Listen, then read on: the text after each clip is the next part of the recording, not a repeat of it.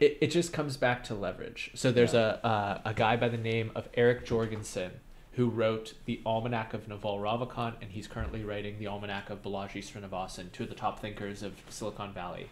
And he has a course all about leverage. It's just how can you apply leverage to your personal life, and thinking in those terms in an exponential world also has the ability to catapult you to crazy high special places. Yeah.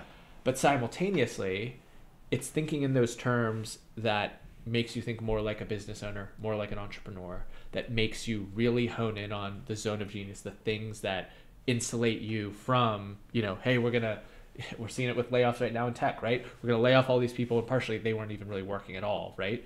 But I'm sure that Google, when they axed whatever 18,000 people, didn't axe their like absolute creme de la creme engineers, right? Yeah. Those people were completely secure. They saw like the subject in the email that said layoffs happen today, and they didn't think must be me. Well, that's not entirely true. So I'm not in those bureaucracies, so I'm speculating there. I say this because I have friends at all these companies, and so I have a friend at Meta when they did their layoffs who was fucking terrified.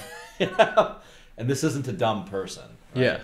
I have a friend at Google when they did all their layoffs who was fucking terrified.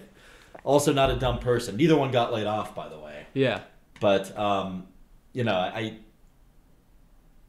will check in with my buddies at those places just to kind of get the temperature and see how it's going. And I'm being anecdotal. I have more than one friend at both of those organizations. It could be anybody, but Sure.